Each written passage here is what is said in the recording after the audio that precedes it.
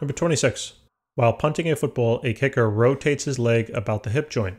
The moment of inertia of the leg is 3.75 kilogram meter squared, and its rotational kinetic energy is 175 joules. What is the angular velocity of the leg? All right. So here's a simplified picture. Okay, here's his leg or her leg, whatever. And the leg is rotating right about the hip joint, which is going to be located right here. The leg then has a certain angular velocity to it, and it also has a certain tangential velocity as well. Okay, so now the first question is, what is the angular velocity? So I have to think about, well, I need to find omega, and they told me the rotational kinetic energy in the moment of inertia. So how do those three variables relate to one another? Oh, that's simple, right? That's the formula over here on the right-hand side. So the formula tells me that the kinetic energy of rotation is equal to 1/2 multiplied by the moment of inertia multiplied by that rotational, or I should say angular velocity squared. So if I need to find this angular velocity, we just have to do, some algebra, right? Basically, multiply this side by 2 to get rid of the half, and you got to multiply that side by 2, and then divide out the I from both sides as well, okay? So you would be left with omega squared is equal to 2ke r over I.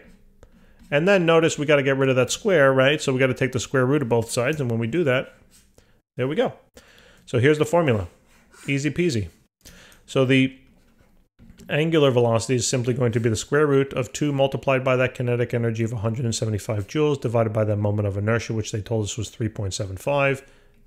And all we now need to do is plug it on in. So square root 2 times 175 divided by, whoops, must be very important today. I must be very important. Phone is ringing off the hook. 9.66. I'm just kidding, I'm not very important. 9.66 times 10 raised to the nothing. Times 10 raised to the nothing. There you go. That would actually be valid.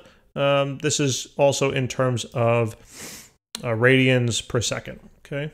I know my omega looks like a W, but that's omega.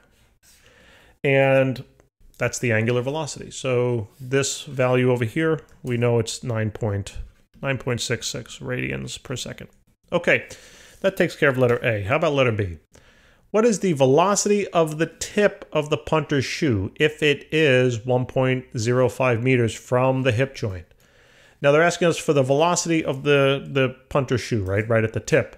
Now, in terms of then what type of velocity is this, it's basically the tangential velocity, okay?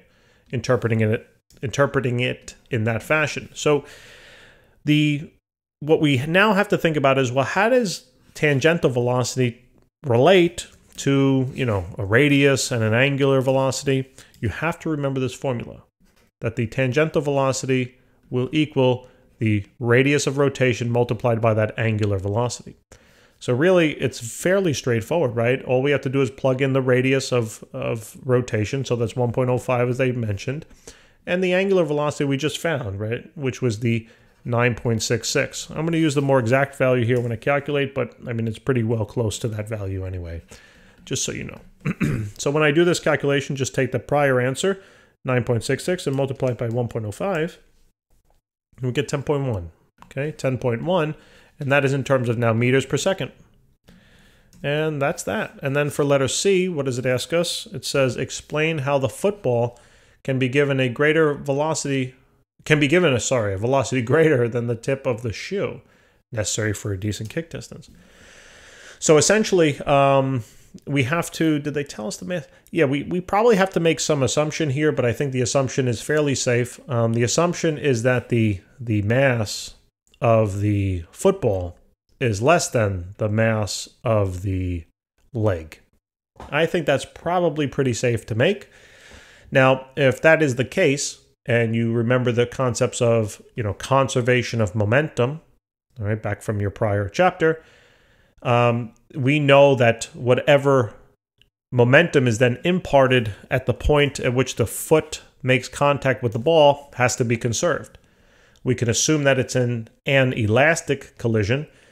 If it were inelastic, there'd be no such thing as kicking a field goal, or a punt for that matter. And if we understand then the nature of the elastic collision, we know that since momentum is conserved, and remember that we have, so Pi is equal to Pf, right? I know that we'd have to expand on this a little more, but essentially the reason why the football could have a larger velocity than the leg is because the mass is smaller, all right? Remember the formula P is equal to mv, right? So if the momentum initially and finally are the same, and we are then, so this P has stayed the same, right? That's the important feature, the P has stayed the same, and the mass of the foot has then gone down, what has to happen to the velocity in order to keep the P from unchanging? Well, it has to increase. So that's the reason. Guys, thanks so very much for tuning in. I'm not sure if that was very or berry, one of the two. It was actually a combination. It was a synthesis of it. So thank you very much for tuning in. Please remember to subscribe, tell your friends, hit the like button, and I'll see you in the next video. And also, I'm not really sure why this is a 6. That should be a C. I don't really know how that turned into a 6. But anyway, take care.